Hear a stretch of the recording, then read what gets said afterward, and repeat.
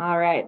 So thanks everyone for joining. My name is Hillary Taverna. I'm one of the co-directors of programming at BPMA. I'm joined by Prachi and David Tabiri, who are on the call as well, who are my fellow leaders as well of the events or programming team here at BPMA. We also have Dave Robbins on the call, who's president of BPMA as well. So we've got lots of folks from the team who are on. We're excited to bring a panel to you today on product strategy. So thanks for joining. I know some of you might be in the Boston area and have joined us through those connections, but if you're joining us from another location as well, it's great to have you. We hope you join us for future events and stay involved. So people will continue to kind of trickle in throughout the session. So we'll let them in, but we're gonna get started. So welcome. We have a packed agenda today to bring you lots of questions and perspectives on product strategy. So I'll take a dive into what we'll look to cover today. If you've never joined us for one of our sessions before, welcome. And the way that today's session will work, it's a sort of a panel style, round robin presentation on some questions that we've curated around this topic of product strategy. The timeline for the session, just spend just a couple minutes introducing our speakers and telling you a little bit about BPMA in general, so you have some context. And then we'll spend a good chunk of the session, around 30 minutes or so, cycling through some questions that we've queued up around product strategy, and we'll have our panelists, our three speakers today, speak to those questions and give you their perspectives. We'll also ask that throughout the session, you share any questions that you might have on product strategy that haven't been covered yet. So feel free to use the chat pretty liberally throughout the session and just drop your questions right there.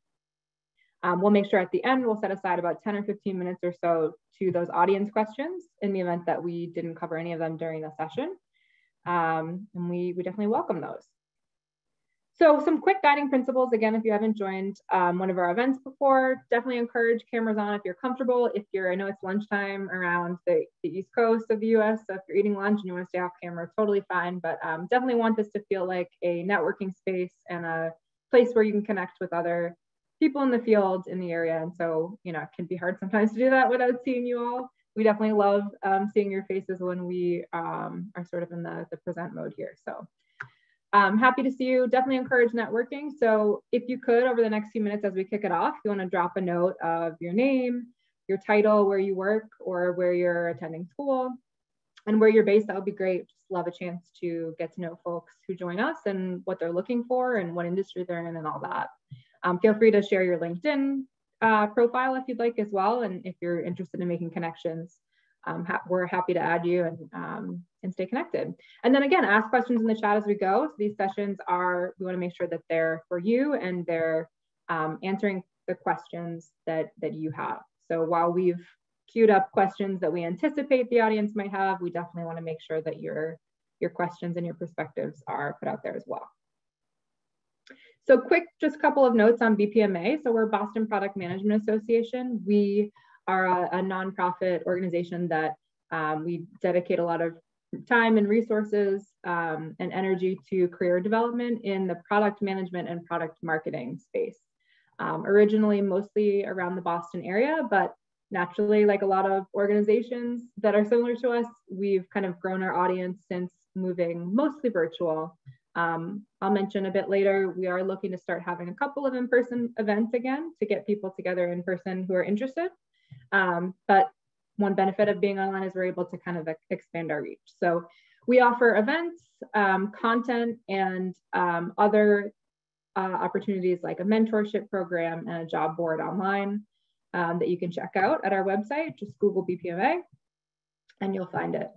We've got lots of sponsors and partners who help us to make events like these possible. So definitely check these out as well. They're typically either in the product space as well, or local, Boston-based organizations that you can really find benefit in. So please check these out. I'll pass along this presentation in a follow-up email to this session too, so you can have access to this presentation. And then these are just some snapshots of the things we offer that I mentioned. So we've got a blog where our content team writes lots of articles around the product industry and, skills and development and career growth and all that. So check that out. We've got a mentorship program if you're interested in either breaking into the product space or you're already in the product space and would like to kind of grow your career. Can pair you up with a mentor. So just, check that out on our website as well. We've got a public facing job board where we have product related jobs posted pretty often. Lots of events like these. We want to make sure the topics are relevant and interesting for, for all of you, for folks who want to attend. So at the end of this session, we have a survey that we'd love for you to fill out. One of the questions asks about your interest in future events, what topics would be most relevant to you and most helpful in your career growth. And then we've also got a Slack community. So if you join the BPMA program as a member, we have a Slack community with lots of channels dedicated to different topics around the space where you can network and kind of learn more. So the last thing I wanted to note is just what our upcoming events are. So in addition to the one today, we've got one next Friday, the 24th, around building an interview roadmap for exceptional interview outcomes. So if you're in that space right now and thinking about interviewing and want to learn a bit more, feel free to join that. All of these events are free. And then an event on July 15th, Be an Inclusion Champion around DE&I. And then coming soon, as I mentioned, we have a couple of in-person events we're working on scheduling. So there'll definitely be kind of a max attendance number of seats we can fill, but we're excited to kind of get to meet up with some folks in person and start networking again. So keep an eye out for those. Those should be posted in the next few weeks. All right, thanks for bearing with me through that. Hope you find some value in what we offer and check out our website, or feel free to reach out to me or Prachi directly if you have questions about events or suggestions. So gonna kick it off to today's speakers. Thank you so much, the three of you, for joining us today to share your perspective on product strategy. So we've got lots of questions that we'll queue up, but before we do that, I'd love for the panelists to introduce themselves, just a little bit about who you are, where you're based, what you do, and any relevant experience you want to share with us would be great. So Morgan, if you don't mind, I'll kick it off and start with you. Sure, thanks for having me. My name is Morgan Beschley. I'm Chief Product Officer at Curator. I live here in Boston. For those local, I live in East Arlington, right on the Cambridge line near Alewife. With my 3 kiddos and a husband who's also in healthcare. I have spent my career at health IT, digital health, early stage, growth stage startups. A couple of opportunities in the Boston area, but honestly, I've spent most of my time living here and flying on airplanes to other cities where the companies I work for reside, although it's becoming less and less of a thing in our new world. Have primarily focused on kind of the narrow space of improving quality while reducing costs for patients and other stakeholders in healthcare. So excited to be here and talk more about product strategy. Great, thanks so much, Morgan. Okay, Sean, I'm gonna kick it off to you next, if you don't mind just introducing yourself. Not a problem, thank you very much. Sean Robinson, Vice President of Product Management at Monster. And see, I've been there about 4 years. I am also in the Boston area out of Andover, and have worked for large companies, small companies, medium-sized companies. So I've seen a lot of different sized companies. Early in my career, I was a software engineer and went to business school and went to the dark side and came to product management. Been in product management ever since. So having a lot of fun with that. Awesome. Thanks, Sean. And then last but not least, Aparo, if you want to just kick it off as well. Sure. Hi, everyone. Again, thanks for having me here today. My name is Aparo Kari. I've been living and working in the greater Boston area for more than 20 years now. I live in a town called Westford, which is about 30-35 miles north of Boston. I live here with my wife and 2 children. On a professional front, I'm mainly focused on product management for B2B enterprise software companies, targeting the sales and marketing personas. Think about, sales, CRM systems, marketing automation, business intelligence, that space. Another core area of focus for me is enterprise data operations and governance and management. So in those specific areas, I've worked for different size companies, small, medium, large. I've also run my own startup for about 4 years. I co-founded and ran the company for 4 years before I transitioned out. So that's really my professional background. Right now, I'm working as a senior director of product management at ZoomInfo, and I also mentor at BPMA, and I'm happy to help anyone looking to build a career in product management.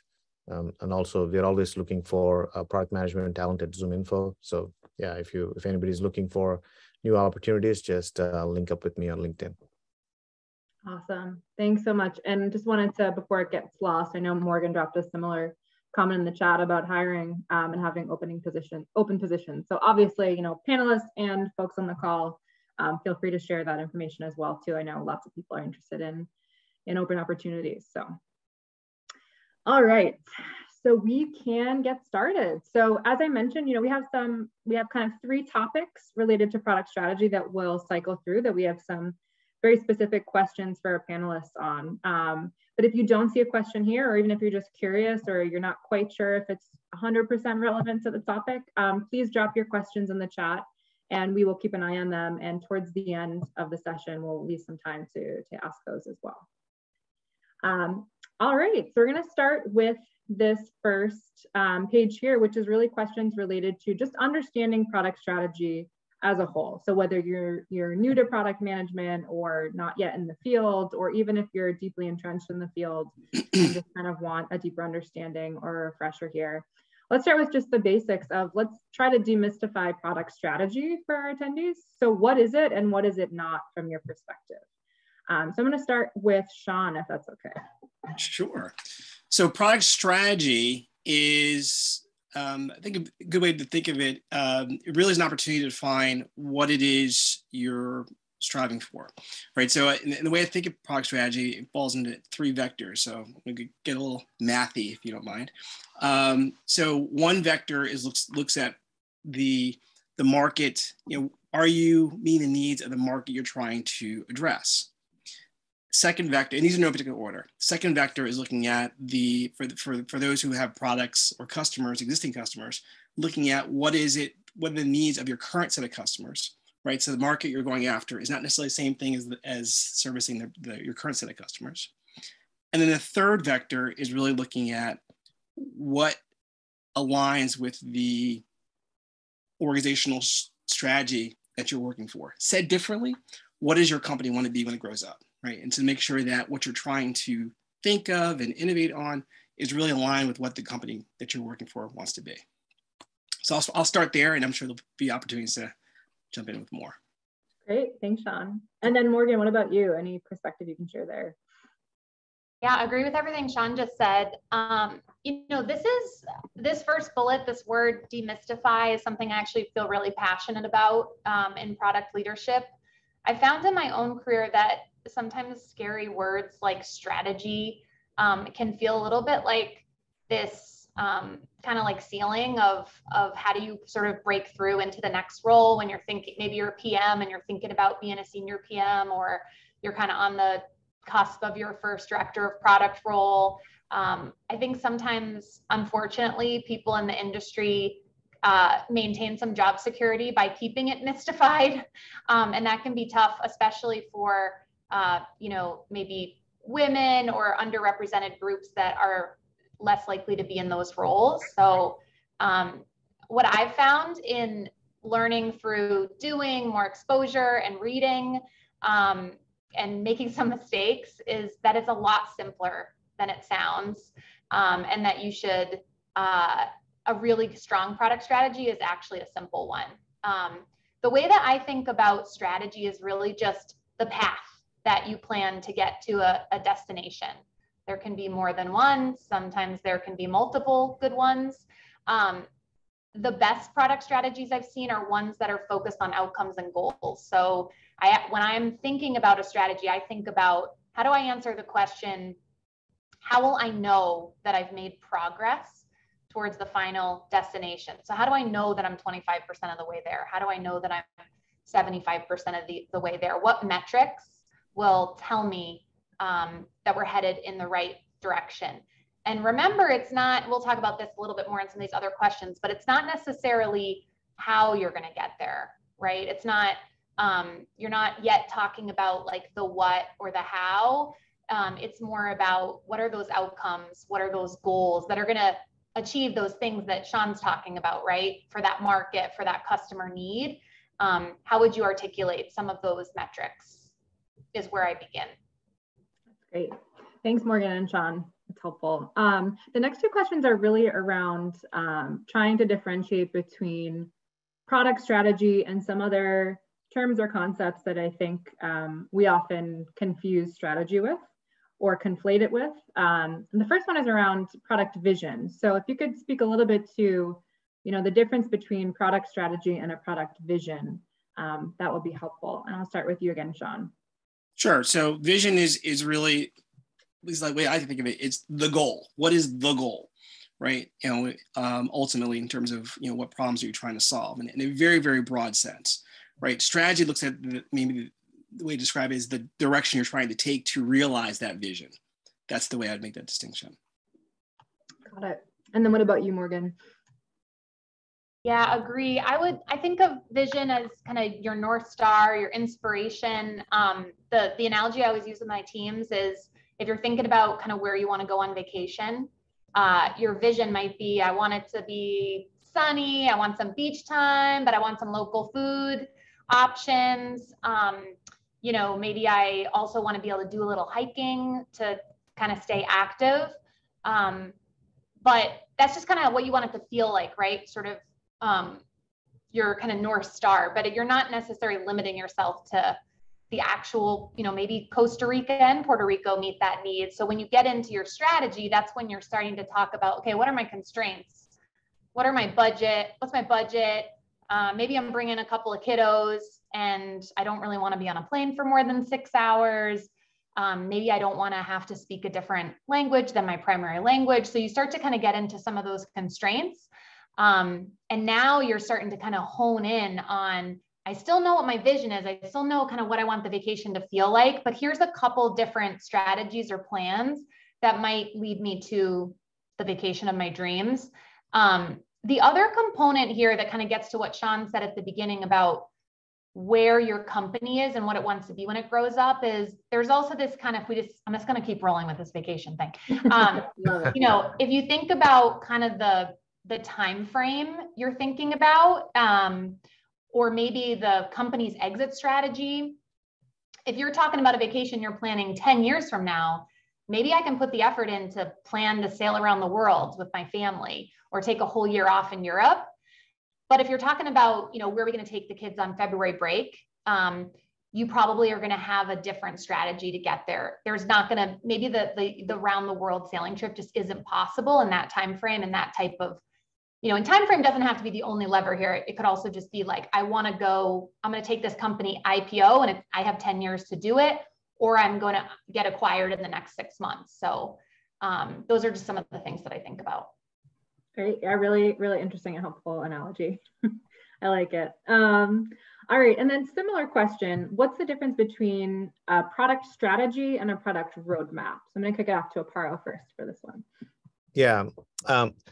I want to straddle a little bit on like some of the topics that were discussed in the last 5 minutes. I think this whole separation between like product vision, product strategy, product roadmap, I mean, as much as us product management professionals want to draw that clear delineation or line between those things, I think, it's important for us to acknowledge that in the real world, in a lot of situations, these things are really blurred, right? So that's why I think we're even talking about like, clearly articulating and understanding what the difference is, right? When I try to compare product strategy with product roadmap, I think this is probably the easiest separation we can do, right? It's even more blurrier when you do vision and strategy, like, Sean and Morgan mentioned, but strategy and roadmap are very, I think, clearly different, right? And the strategy is more about why are we building this given product? And I think one point that hasn't been touched on yet is your alignment with business strategy. Like, how does this align with your overall business goals? Why are we even investing in this product, right? I think it has to trickle down. Your product strategy has to trickle down from your business strategy, right? Your CEO, your business leaders are paving a path or creating a vision for the business itself, and like to deliver on that vision. Of course, we have to sell something, and most of the times, product companies sell products. And so what is the why? So why are we building this product? Or why are we even thinking about this product? What pain points does it solve? And how are we going to make money? And I'm assuming, there are other ways of monetizing products like active users and things like that, but let's just keep it as revenue to keep it simple.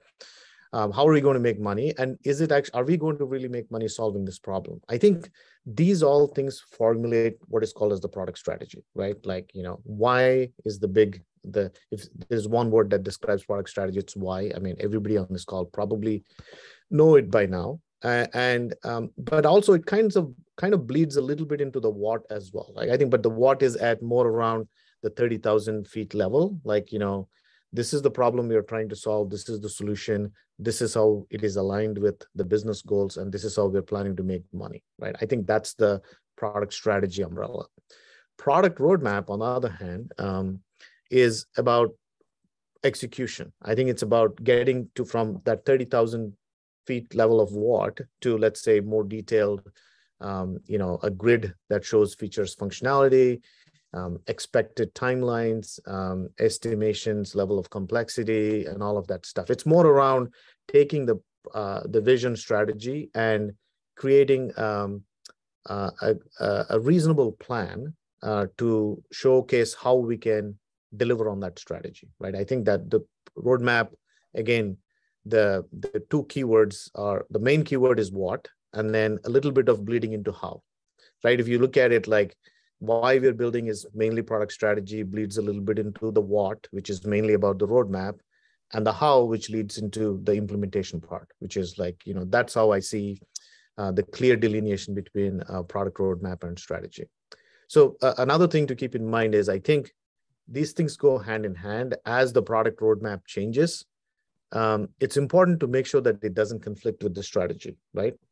And that cannot be taken lightly, right? Like, for example, I've had scenarios where there's a product being sold primarily into the US market. There was one company, large multinational, which is spending millions of dollars with us, comes and says, I want this product in French. So somebody decides to just add a French language pack to that product, and it is shipped. And now, we are scrambling, we have to find an ecosystem to support it, right? So there was never a product strategy to enter like, non-English markets, but we kind of like delivered something on the roadmap which serves non-English markets. So that's something that should be very carefully taken into consideration, and vice versa is also true. I think as product strategy evolves, the roadmaps also will have to adapt to it. Yeah. Great, thank you. The next two questions are really around, how product strategies come into existence. So Sean, I'm going to start with you on this one. Who creates or writes the product strategy? Who is responsible for that within an organization? So I'm going to be a little liberal on this one, right? So I the way, and here's how. So I think there's an opportunity for everyone to get involved. That said, and I think what you're really asking is who ultimately owns the final product, if you will. No pun intended, for the product strategy. I think the product strategy would be owned by like a chief product officer or someone, on that level, or someone who's been delegated to kind of own strategy for your organization. That's one level. But the other piece of it is, I like to think that person doesn't do it by themselves. And you really want to get input throughout the organization with those, product managers and various lines of management throughout who own various pieces of it to hear from them and their experiences of looking at solving the set of problems that they're focusing on and seeing where the commonalities are and really how do we align. I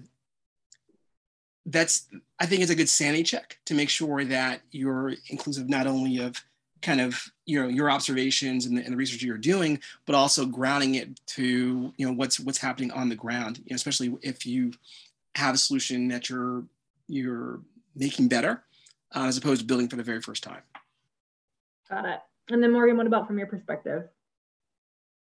Agree with that. And just to add color to that, I would go so far as to say that in my role, today I feel accountable for our product strategy, but it's very difficult to effectively implement a strategy if you don't have really strong buy-in from a CEO, from, you know, in our space at Curator, we're a tech-enabled service. We're not software as a service. So we have a whole clinical arm that's actually, you know, they're like humans that are part of our product. It's really difficult if you don't get their leadership really bought in, involved, contributing to that strategy to then just roll it out effectively. So that's something I've learned over the years. And there's interesting dynamics too. If, you know, being in the startup space, I've worked for some founder-led startups where the company is kind of like their newborn child. And as a product leader, you're sometimes trying to like peel it away from their hands. So I think it also just depends on the makeup of your leadership team and where the strengths and weaknesses are. Sometimes you have a CEO who's really sales leaning. Sometimes you have a CEO that's literally invented, you know, carries a patent and invented the product. And that person's going to be really hard to separate from your product strategy. So you might have to really think about how do you kind of help that person think about where to take it to the next step, as opposed to kind of ripping it out of their hands. So I think there's some part art, part science there, depending what organization you're in. I've also seen some places, this kind of builds on something Aparo said. I've seen some struggles before as companies grow when your kind of business development strategy or your business strategy may be housed kind of separately from your product strategy. Currently at Curator, we're a fairly small health IT company. So for us, it's fairly product led and it's all kind of centralized. But I have seen that sometimes go sideways, and that can lead to things like sales-led roadmaps where your business development team is out there winning customers and then coming back to you and kind of dictating what you have to build in order to meet some now new contractual requirement. I'm guessing based on the audience on this call, that's not like the most fun dynamic to be in.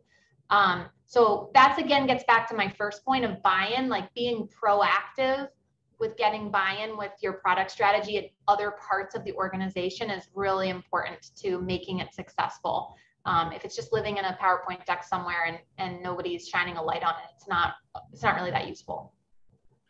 Yeah, that's great. And something you mentioned, Morgan, that I think leads into our next question is, so you mentioned, for example, there could be customer requests coming from the sales force, for example. That could be types of data or information that might lead someone to make decisions about product strategy or product roadmap. So I guess question for all three of you, and anyone feel free to jump in, but how ideally is a product strategy created? What kinds of information or data should drive the creation of it? Is it, you know, customer feedback and requests from through sales or other customer facing teams? Is it, you know, certain research? What are your perspectives on that? Yeah, I can go for that. I think, you know, one of the underlying questions that needs to be asked before we try to elaborate on some of these things is like, you know, does a company really have a product strategy in place, right? Like, I mean, it goes back to the demystifying the product strategy question, right? And also ties back to what Morgan said. In smaller size companies, startups, a lot of times the strategy is in somebody's mind, or it's in an investor deck, which is actually a pretty popular place to find product strategies in investor decks for smaller size companies. But it also begs the, you know, question again and again, like, you know, what is our product strategy, right? And there is a very common saying that if you don't have a product strategy, your existing customers will define your product strategy, right? You know, they'll pull and push you into different directions to do things that they want. And especially if you land a big customer like a Dell or, you know, something like that, you know, they are dictating terms, they're crowding your roadmaps, right? So having said that, I think the first question is to ask, like, okay, do we have a product strategy, and where can we find it?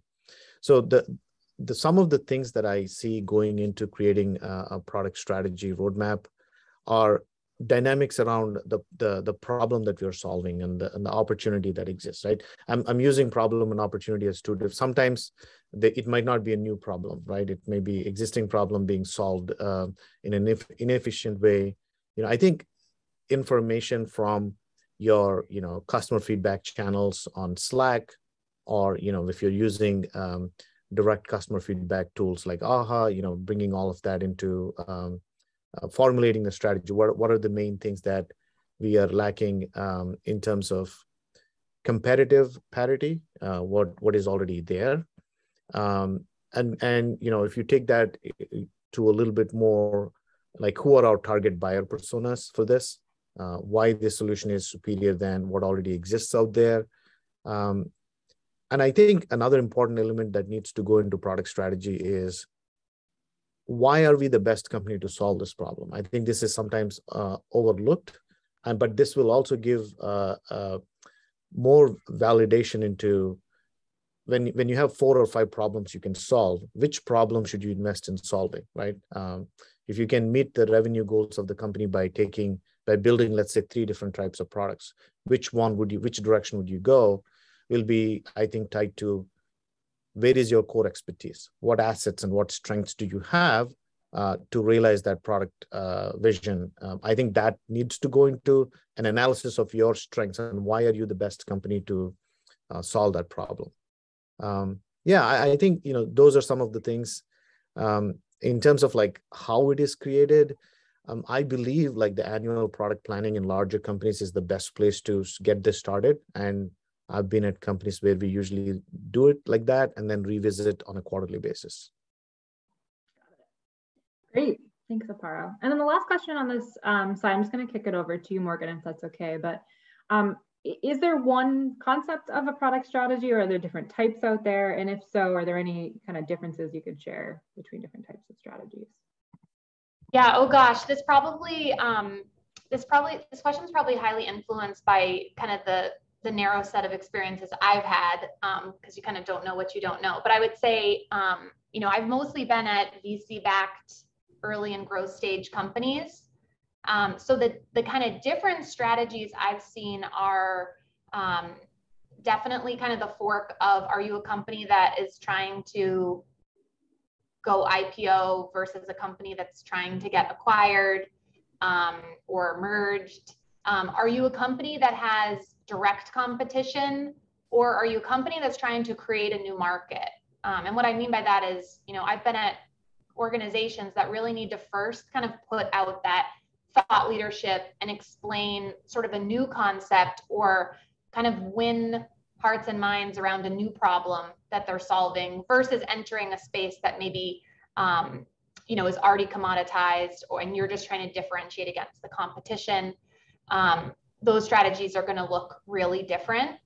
And then there's this concept of like inorganic and organic growth. I've been at some companies where the leadership team is interested in growing through M&A, versus companies that maybe are really kind of maybe more product focused. I don't know if that's really the right language, but and trying to kind of grow more organically, maybe through new market segments. So I think, those are maybe different. I don't know if I would call those different product strategies, but those are kind of the different lenses that I've seen made them look really different. The other thing I would say here is audience. So the type of product strategy that I present to our board and potential investors during a financing round is really different and probably shallower than the kind of strategy that we talk about internally and that we have the product managers understand deeply in swarming. The metrics are kind of higher level and goal oriented, and we get more into the weeds with the team internally. Got it. I can build on one thing I said. Another dimension to that is also looking at what type of product you're talking about. Do you have a good, or do you have a service, right? And so, because your behavior is going to be very different, and thereby your strategies should be different, right? For good, it's that asset, or it's whether it's small or large, and touting its benefits, and trying to get people to adopt it, and so forth and so on. If it's a service, right, your behavior is going to be very different, right? And so, probably the best example is the SaaS model. I think most folks are probably familiar with that, right? That's very much a service, and how you behave around that can be very, very different than selling a pet rock, and kind of going there. So I just wanted to add that as another dimension. Yeah, thanks, Sean. And Sean, I'm actually going to kick the next one over too. So we're going to switch gears a bit and understanding a little bit of the basics of product strategy now, shift our focus into strengthening or improving product strategy once one does exist. So from your perspective, Sean, what makes a strong product strategy at an organization? What are kind of the characteristics that show that a lot of thought has gone into this? Well, I think great question. One is really, does the product strategy align with your strengths, right? Because part of what you have to look at too is your ability to execute. If you're trying to, I'll go back to my example for a moment. If you're trying to sell, try to be the best pet rock, company ever, right? But you are in a SaaS business, right? I'll go back to that example. Like very, very, very different, right? And so if you're trying to do that huge pivot, what's the road to get there? What does that look like, right? And so the strategy to move from or add to, if you're trying to bulk up your portfolio, and start servicing the market of pet rock lovers, is going to be very different. So your ability to execute again is going to be very, very important and tied to who you are today as an organization and what's your ability to execute on that. So alignment, and going back to my mathy point before in terms of the three vectors, right? So just to recap, so looking at the market you're trying to get, looking at the customers you're servicing, and then looking at the alignment with your company. Is the product strategy aligned with the company that you're working with? And so all three of those need to be satisfied. And if one of those are out of balance, then that's probably it will impact the strength or weakness of your product strategy. Great, thanks, Sean. And then Morgan, how about from your perspective? Yeah, so the other thing I might add here too is it's just as much about deciding what you're not doing as what you are doing. So a couple examples I'll give there is at a previous healthcare company I was at, it had been kind of put together through a couple different M&A activities over the course of many years. And we had, so the products, although maybe there was initial kind of hope at some point to do some cross-selling or some integration, in reality, they were really almost like three different tools, tech stacks, almost mini companies. And so each really had their own product strategy attached to them, some of which were just making a intentional decision to put them into some kind of maintenance mode. So the kind of factors that went into that decision were, in one case, we had a quality product that the government was showing signs that they were starting to retire some of those quality measures and pull them directly from EMRs over time. So any kind of investment we could make, we'd only have return maybe for a couple more years before the really use case existed anymore in the market. That was one. Another was a product that had done really well and kind of seen its heyday as like the first in its class of the safety risk management tool. But over time, some more kind of modern up and coming companies came in, created a competitive product, beat us out on price, took a lot of market share. And the customers there was a lot, the product was very sticky. So hospitals didn't really want to switch. So the switching cost was really high if you think about like training thousands and thousands of nurses on a workflow tool. So in that case, the strategy was really, if you were going to get more market share, you really had to think about buying up the little players in competition and actually growing inorganically that way, which frankly was something the company I was working for didn't do fast enough. The big competitor kind of beat us out on those deals too. So just want to give a couple other flavors that aren't necessarily kind of feature and function plays. It could be about, you're at a pivot company and you've got some legacy baggage, and you might still be hearing a lot from those customers that there's a lot of enhancements they want. But if there's really not growth potential in either increasing your customer value or increasing your customer base, it really may be time to put that in maintenance mode and put all of your eggs in the basket that can grow. Great, thanks, Morgan.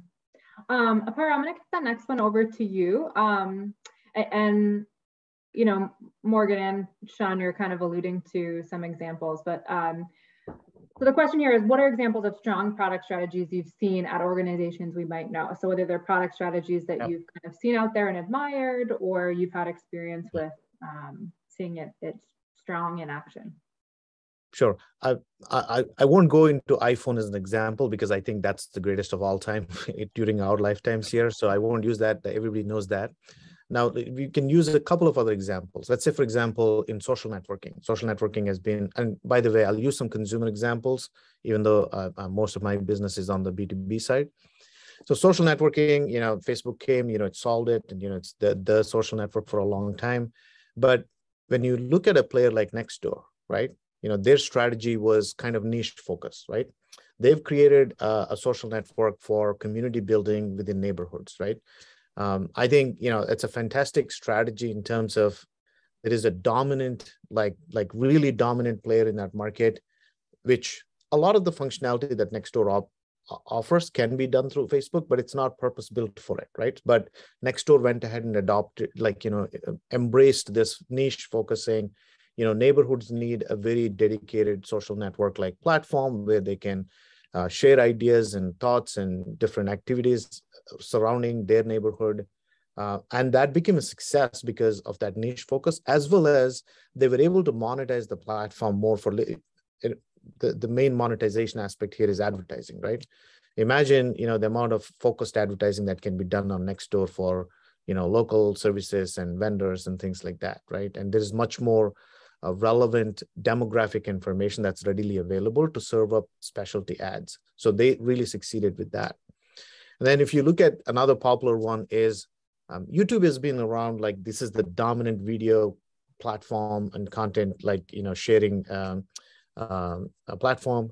Now, TikTok came out of nowhere, really, and then just took the whole content video sharing business area by surprise, right? And if you look at TikTok numbers now, YouTube is actually struggling to justify that, hey, we have as much traffic as TikTok.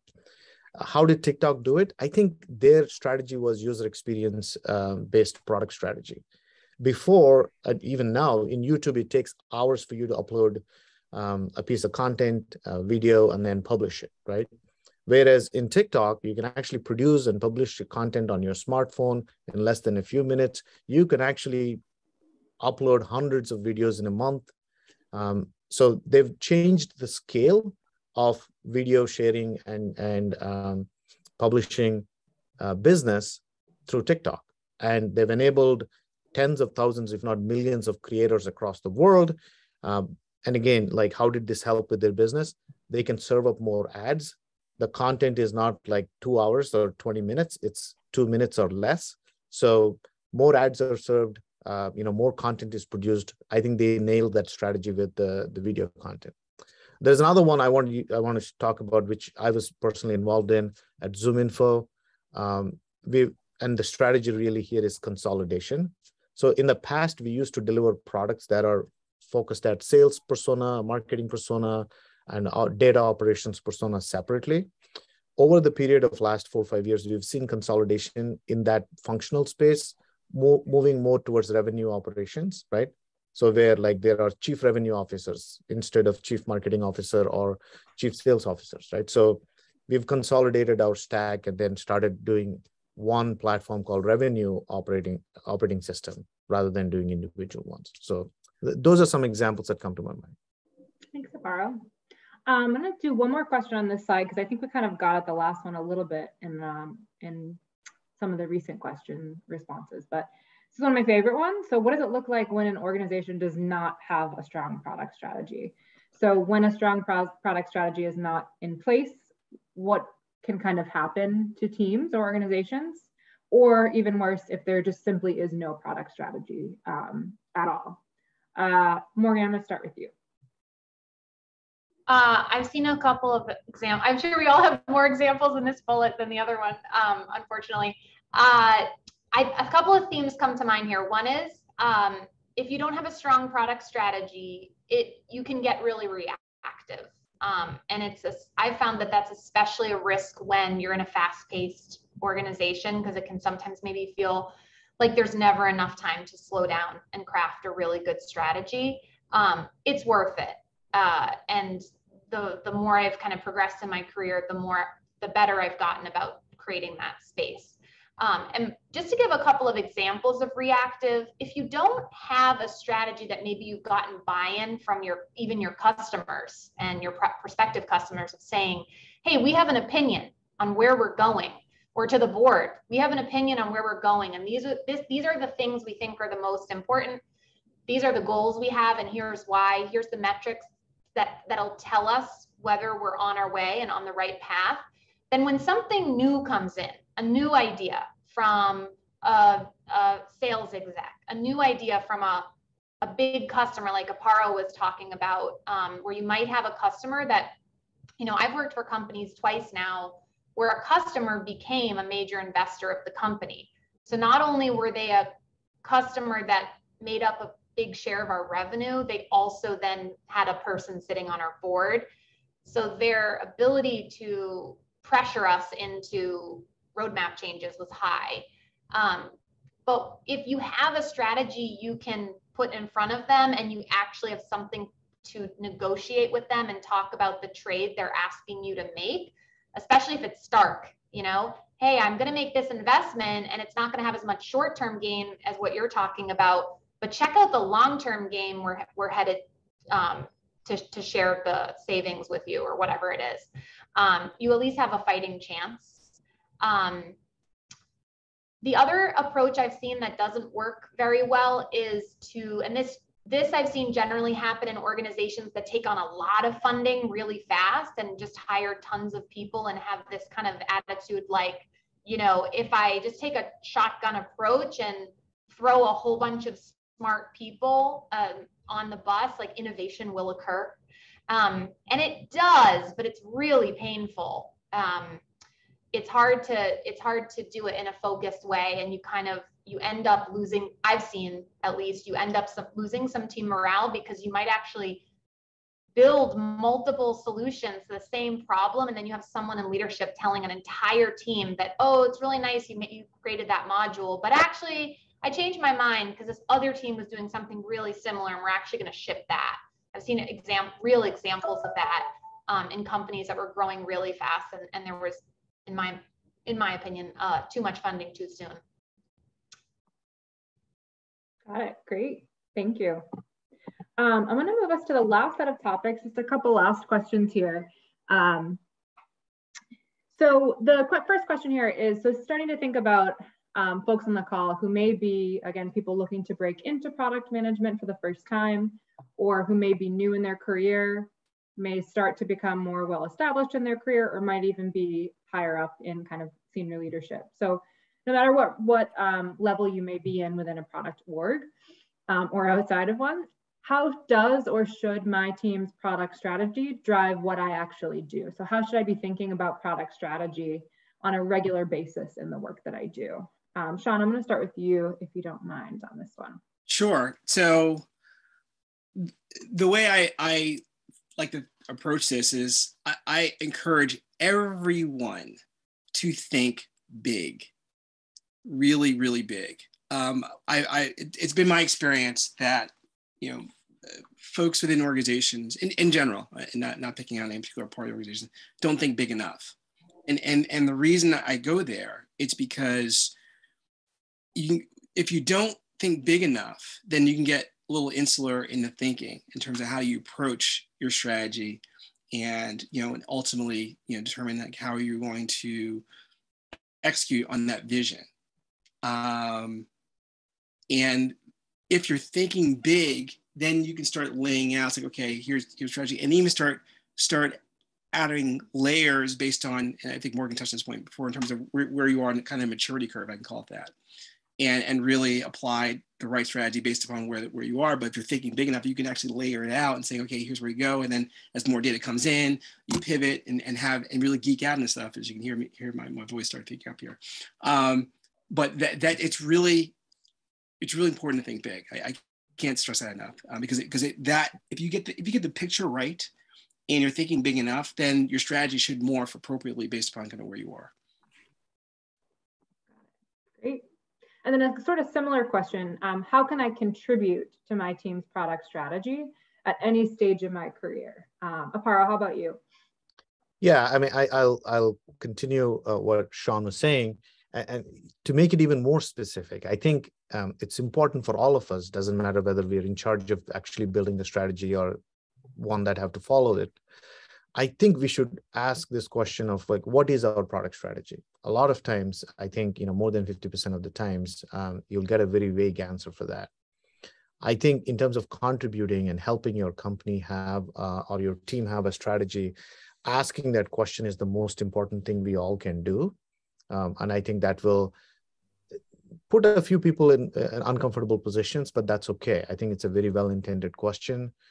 It's a very fair question. If you're being asked to build a roadmap, you could definitely ask like, okay, can I look at a product strategy in a deck or a document somewhere, right? So I think that's the first thing, right? And then also, keep an eye on the competitive landscape, what's happening in the market trends, technology trends. And when you find something, I'd say like, share that with your, broader product team. Don't just share the link. Share your analysis, at least a couple of bullet points on, okay, these two companies are merging. What does that mean to our product strategy, right?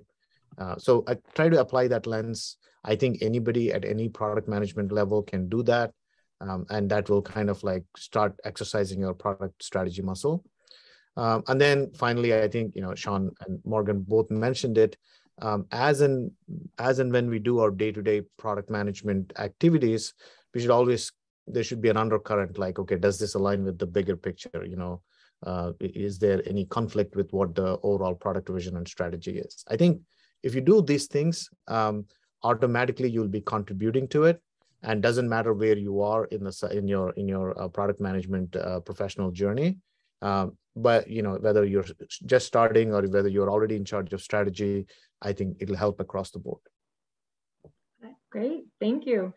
Just looking at time, I know we have a couple minutes left. There were a couple of audience questions. I'm going to pull from one of them. So for this last question on the deck, what I'll say is, Morgan, Sean, and Aparo, if you don't mind, I'll take it offline and just get your quick thoughts over email. If you have any suggestions around resources to check out, I can create a list and share it in the email that I send out to all the attendees. So we can kind of defer that one. Sure. But one last question to throw your way, and feel free anyone to jump in from the panel, that came from the audience from Kamal is, in the case of organizations having multiple products, how important is it to align the strategies? If yes, it is important, how do we create a system to align it? Any specific examples would be very helpful. I don't know if anyone has experience with that or insight. Again, one immediate thought that came to my mind was some companies actually create business units that are aligned with each product area. Then I think product strategy becomes very easy. But if the products are within the same business unit and then there is certain amount of cannibalization or conflict, that would be more difficult to handle in terms of product strategy. I think separation into business units, if they are like separate persona focused, is one of the solutions I've seen companies apply directly. I think it also depends a little. So I think the real answer is it depends on a lot of factors. But one thing to think about is, do the different products share the same market? Is it the same prospective customers that you're selling to with the same kind of buyer personas, or maybe even buyer personas in the same market that are, maybe slightly different departments, but at least in the same organization? If that's true, then I think you probably need a really well-aligned product strategy, because if it's or at least if you're going to create business units, you need to really think at a strategic level about how many resources should be applied to each. This is where I've seen resource allocation really work too. So one of the things I think about in my role is I'm actually, without even maybe intending to, making decisions about how much I'm investing in either certain problems or certain products in the company, just based on how many engineers and product managers are tending to it, right? Because it's kind of like a hospital of however many beds are in it, it just magically fills up with patients.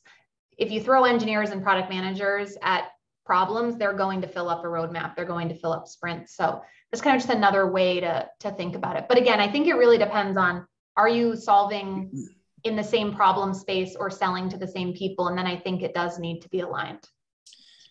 And one thing I would add too, and I loved what Paul said earlier, which is I think it's probably going to be forced to have uncomfortable conversations, because inevitably those business units are not going to be talking the way they need to be in order to have that alignment. And so there's going to be kind of a collective bumping of the heads, plural, in terms of seeing what's not going to work, and then the organization is going to be forced to pivot and have that alignment, and have those uncomfortable conversations, and come out hopefully on the other end of it with a positive, well-aligned product strategy across all the business units. Yeah, and to add to that, Sean, a lot of times the people that exhibit more passion and speak a lot and are willing to showcase that there is value that's going to come out of one product versus other, the ones that are more vocal will win, will get the resources, and so that's the nature of the business, right? The business is willing to invest in people that are more confident about the end results, right? I think that's very common. Well said. Thank you all so much. I know we're just about at time, so I just want to thank Morgan, Sean, and Aparo. Thank you so much for your time and for your insights towards these topics. It's been really helpful and insightful. So appreciate your perspective and you bringing your experiences to the table for those of us who are either interested in breaking into this field for the first time and curious about product strategy, or people who are already in the field and looking to kind of improve our understanding. So thank you. I did drop a link to the survey in the chat. So for everyone on the call, I think I mentioned at the beginning, I'll follow up with an email with kind of a copy of the chat log in case you wanted to connect with one another and add people on LinkedIn. Some information on any unanswered questions that might have been thrown in there, and then a list of resources that I can hopefully gather from our panelists to recommend that you check out, as well as a link to the recording. So thank you all so much for joining today. We really, really appreciate your time. And like I said, check us out on, on LinkedIn or on our website, and we hope to see you at future events. Thanks, everyone. Thanks, Paul. Thanks, Hillary. Thank you. Bye. Thanks, guys.